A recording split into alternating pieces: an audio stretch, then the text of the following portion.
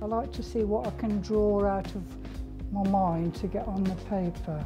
I've learned a lot more here than I ever did at school or anywhere else. We're looking at Of Mice and Men by Steinbeck, and we're just analysing that and just going through the language devices and all that kind of thing that are used. I've noticed that my other courseworks, I'm not having to get spell checked as much.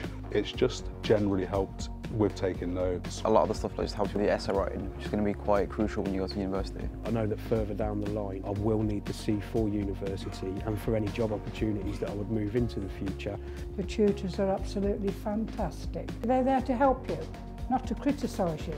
It's just a really good environment to learn. It's always been a nice place to come.